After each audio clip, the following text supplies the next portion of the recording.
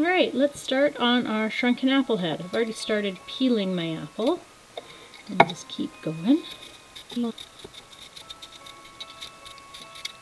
whole thing peeled. Then we have some salt and lemon juice here. We're going to take our apple, we're going to roll it around in the lemon juice to try to get it all covered. If you want, you can use a little brush to brush it. You can put your fingers in it, just get it all over everything. Now that we've done that, we're going to cut out a face. And you want to make your face really, like if you're going to make two big eyes, you want to make them really deep, because once the apple shrinks, it's going to not be as defined if they're not big.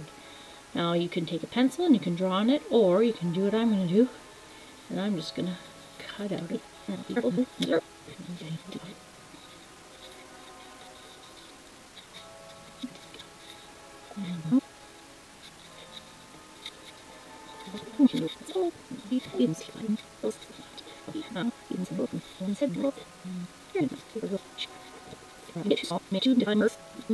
Your nose just fell off, just like that. So, guess this is the way this guy's gonna look. He's kind of got a nose there, two big eyes, his mouth. I'm gonna give him an ear.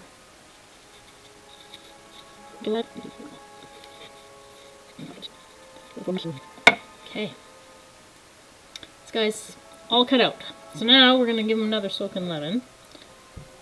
And I got a Q-tip here to get into all the nooks and crannies. You really want to get in there because it's going to help your apple not to mold and just to dry out instead.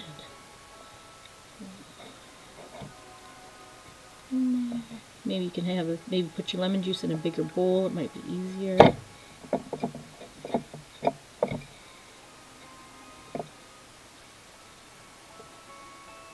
I think this ear might fall off once he starts drying.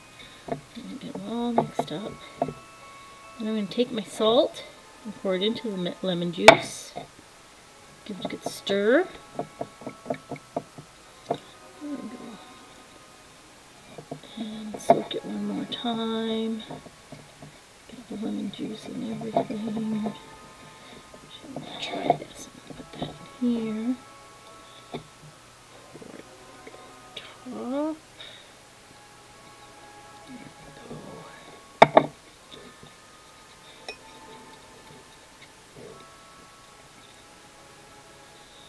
There we go. I think that's pretty good.